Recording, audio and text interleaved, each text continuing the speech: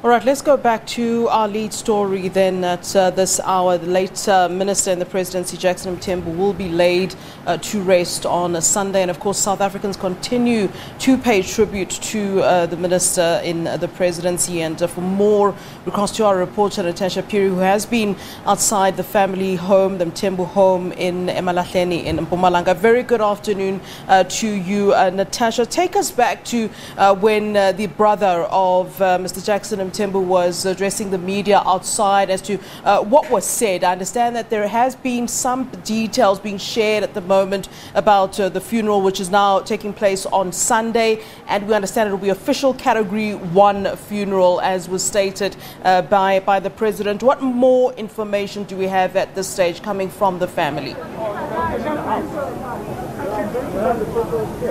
Definitely, Flo. That news coming out about 30 minutes ago that the late Minister Mthembu will be afforded Category 1 funeral, and flags, South African flags, will be flown at half-mast. Let me just step out of the shot and just show you a portrait that was just put up, by the family and his political home, the ANC.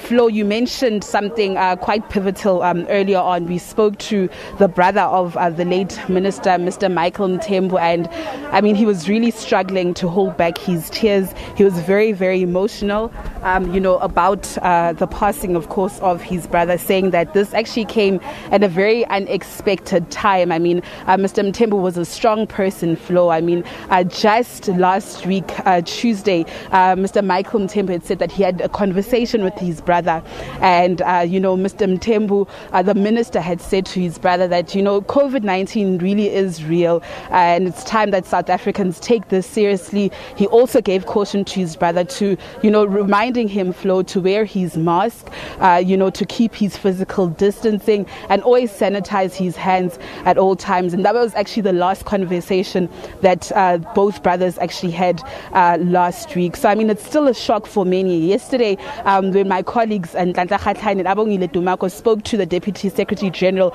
of the ANC, she had said that, people within the ANC members are still struggling to come to grips with his passing. I mean, just last week he posted on social media saying that he was not well, he is seeking medical attention, and now this news that shocked everybody yesterday. I mean, we've been speaking to various leaders of various political parties like the EFF's deputy President Floyd Shibambu, saying that, Mr. Mthembu was an incorruptible man. He was a man who stood his own truth. And I mean, one who actually took criticism as well and would always stand on the side of truth. We heard the likes of the IFP, the likes of COPE, and various other political parties saying that he was a very respectable man. And of course, his loss will be felt by all and sundry. But Flo, if I'll just take you, through a walkabout, my colleague and I, Mkize, this is where a motorcade is expected to happen right about now.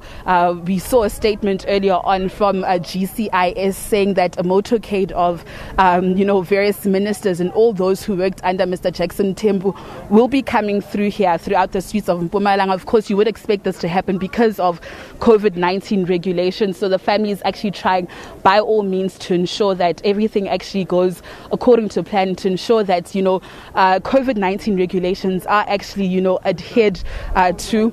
There's an official here from the GCIS somewhat briefing our colleagues as to how the motorcade, where the motorcade will actually start off. We are told that it's going to come past the street, of course, and this is where, members of GCIS, this is where other entities or stakeholders like Brand SA, like the NYDA, will pay their final respects and show support to the family of, the late Minister, Flo. Much of your day today in the neighborhood at Emalahleni, where Mr. Jackson Mthembu is from, and we've been hearing a lot about the minister, the late minister, from friends, neighbors, and relatives. I'm sure there is a sort of general sense of loss in the community, isn't there? And I'm sure there's no surprise for them as they see the strong media presence, us being there as well, cameras. I'm sure they understand, of course, the stature, the man that the community has lost, but also that the country has lost.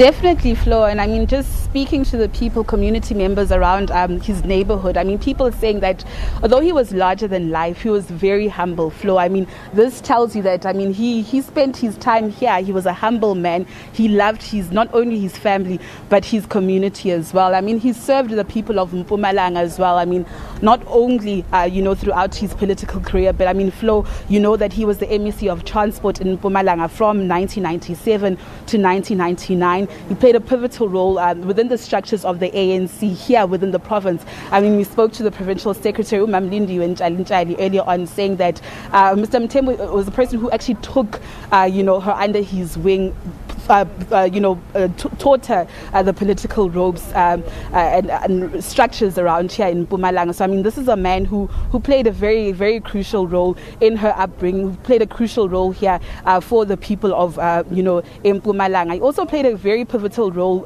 Flo, in, the struggle of the country against the apartheid regime. So, I mean, this is a person who was described larger than life. He loved people. He loved his family, not only his community, but he loved his country.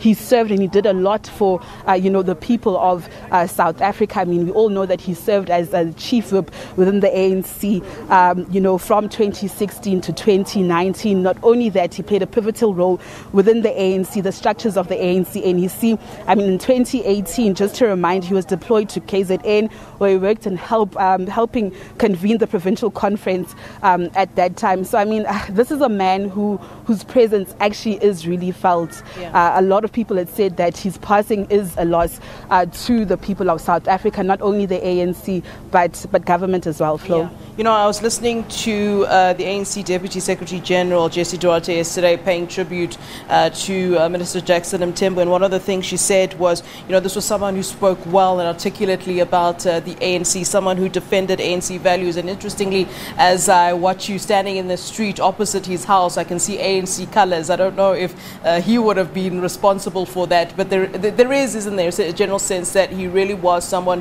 who one of the people that brought, strong presence of the ANC within the province of Mpumalanga, a province that we know has a strong ANC presence. And surely his political family in Mpumalanga, the ANC family in Mpumalanga, will be missing him as they pay tribute to him. Have you seen anyone coming in that we might want to know about? I mean, I know yesterday I spoke to the Premier of Mpumalanga, and she was conveying her condolences. But who have you seen coming in? Maybe some notable appearances of people who have been here from Mpumalanga government?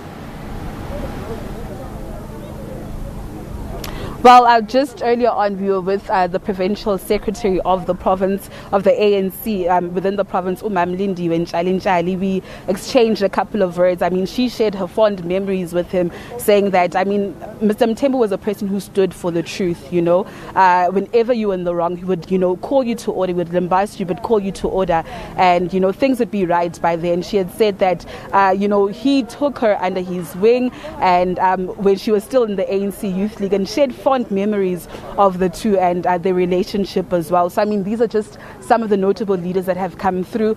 We've seen a couple of government, colleagues and people just coming through here. But of course, remember, they have to adhere to those COVID-19 regulations. And I think this is the whole point of the drive-by, where people will just be in their cars, where these officials actually address the family from the other side of the street to ensure that everybody is actually adhering to COVID-19 regulations. But I mean, Flo, not only people from his own political home, the ANC, we've had opposition party leaders giving their messages of condolences. I mean, just speaking to some of them yesterday, they were so shocked. I mean, it's still hard to believe that just last week this person was actually, talking and tweeting on social media, and just yesterday we heard the news of, his passing. We also heard the president saying that his passing is a loss to to the nation. He was a much loved cadre and a respected colleague. And this is the kind of caliber and the kind of person that Jackson Mthembu was, who will dearly be missed. I mean, this show of, all these cars and the people coming here actually speaks to that as well, that really this indeed was a rare, special kind of person, Flo. But we're just waiting for the motorcade. We're told that they are ready. We as members of the media just camping outside here, of course, adhering to COVID-19 regulations. And of course, we will bring you all the latest there. But just to remind our viewers, his funeral will be taking place this Sunday in his hometown, Emalahleni. All right. Thank you very much for that in-depth reporting, Natasha Phiri, there for us as SABC News in Mpumalanga at Emalahleni.